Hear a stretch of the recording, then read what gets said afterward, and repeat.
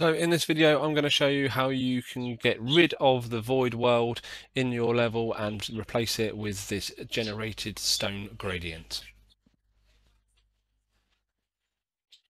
So as per normal, we're going to need some other tools like the Modkit Master, Dungeons, and a text editor basically. I'm not going to go through them now. I have put the link in the description. There is other videos with all this information in if you haven't been following. So let's get started. So we're going to jump straight into the Dungeons modding folder.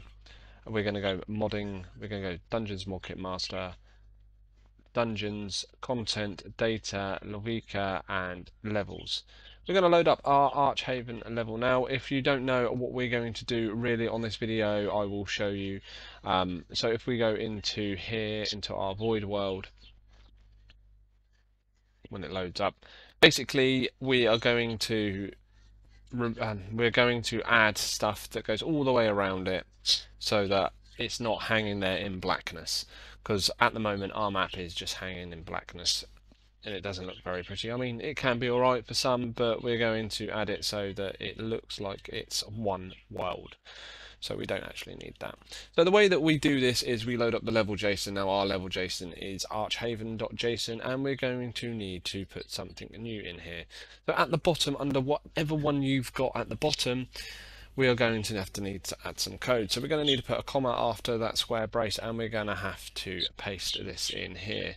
I'll paste it because it's quicker for me. You're going to have to type it or copy it out of the description. It's entirely up to you. So basically what we're going to do is we're going to set a world gradient. So the world gradient works off of the stone block generally, and it is determined by 15 iterations. So depending on how many gaps you want your iterations or gradient to be, depending on what number you put here. So it will go from light to dark. So if you wanted the quickest way of going from light to dark, you would put 1 1 1 1 1 1 1 1 1 1 1 1 1. You can put about 15, I believe, but I'm not going to put too many in there. So I'm just going to do it just to show you. I'm going to put 1, and then I'm going to put 2, and then 3, and then 4, and then 5, and then 6, and then 7. Well, actually, I might just chuck that to 1 to see if it works. And I'm going to get rid of these because I don't want all of them. Now, if you don't want all of them, that's absolutely fine. You can put as many or as little as you want in there. So what we're saying here is that the first gradient will be width of 1, the second one will be 2, the third one will be 3, the fourth one will be 5, the fifth one will be 5 widths, and then the sixth one will be only 1 block width wide, and then it will jump straight to 7. The last one will continue forever, so I wouldn't worry about that. We can then save this, and we can go back to our level folder here, back to Dungeons Modkit Master, and we can click package. It's as simple as that. There is nothing else to do. I have noticed one error that I just put out because this comma here needs to go. Because it's at the end, there's nothing else underneath it. We need to get rid of that comma. So we need to repackage up. So as soon as that package is done, we can then continue and load up Dungeons. So here we go, our Dungeons is loaded up. We are going to go into mission select, and we're going to choose our level of Archhaven. So this should load up, and it should look a little bit different than we've been seeing in the past. There should be no black void or whatever you want to call it around our map. It should be all stone. So as we load in, you can see the stone here has loaded up, and you can see that it is a gradient going to darker. Now it is a random gradient, as in some of it does bleed out onto other ones, but you can see here that the gradient is changing and changing and changing and getting darker and darker and darker. So that is our accomplished tutorial for today.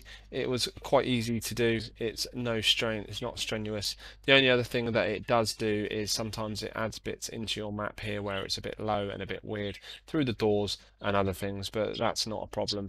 It's just what it is. You've just got to bear with it, and it sort of makes your level a bit more interesting and random.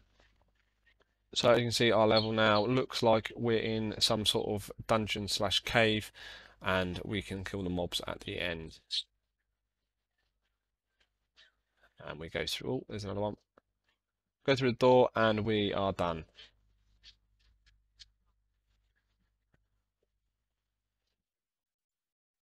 So that is known as a fill or gradient on the world There's not much else to do on that. It's pretty much it. It is quite simple and quite straightforward. Now, if you haven't already checked out the Aduku Craft Discord server, I suggest to do so. Those guys there are knowledgeable and will help you with pretty much anything to get dungeons in a modding state if you're having troubles. Or if you just want to know some information on how to do something, they are definitely the guys to go and speak to. These videos would not be possible without the Aduku Craft Discord server and the members there. So a big thanks to them. So anyway, that is our video for now. Hopefully it is been a worthwhile watch. It's only a quick one.